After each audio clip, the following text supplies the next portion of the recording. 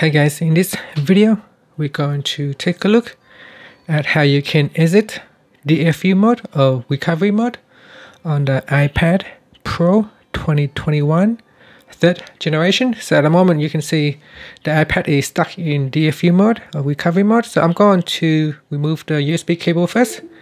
Next, what you want to do is press on the volume up key, then volume down key, and then press and hold to your power button up here. So fairly straightforward. So let's do it now. Volume up, volume down, and then press and hold onto the power button. Hold until you see your iPad. I just let go of the power button, so I have stuffed it up. Let's do it again.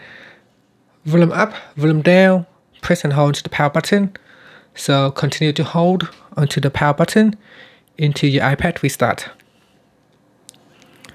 And an Apple logo should appear shortly. Once we see the Apple logo appear, we can let go of the power button.